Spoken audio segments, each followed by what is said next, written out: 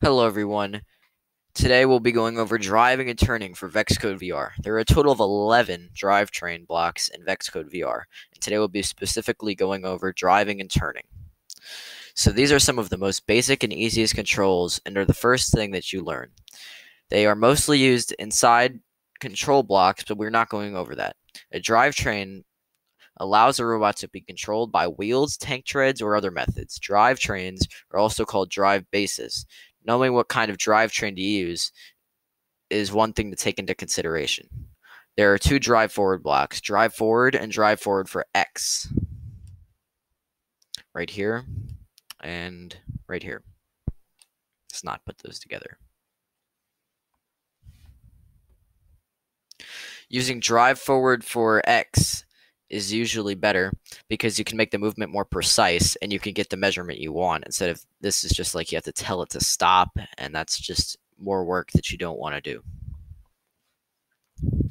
If you put a negative number in here, so let's say I put in negative 200, the robot will move backwards. Or if I put this as 200, the robot, and I put drive reverse, it'll also move backwards. You can also set how fast you want the robot to go with the set drive velocity block right here.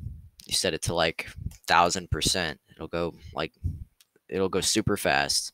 But if you set it to like 10%, it won't go as fast as it normally does. Different turn commands include turn right here, turn left, which is a variation of turn right for X degrees, and turn left for X degrees, which is a variation of turn right, turn heading to 90 degrees, and turn rotation to 90 degrees, or X.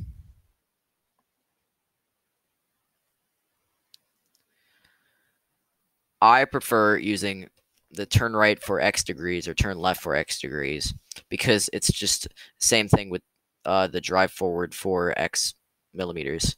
It's just more precise than what you're going to get for this. Heading is okay to use, but I feel like this is just easier for me to grasp the concept of. But you could just use whatever you like the most because it really doesn't matter in the long run because these are the same thing. For your practice program, I would like you to drive around the whole grid map once while using heading twice and turning right for X twice.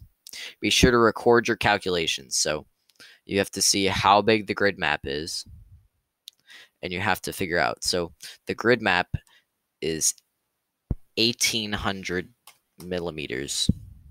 So you'd put like 1800 millimeters and turn heading to 90, and that would make it turn right for 90 degrees. And then another example would be turn right for 90 degrees would be the same as turn heading to 90 degrees at that spot. So just record your calculations and you should be good to go on this one. This is a pretty easy first practice program for you.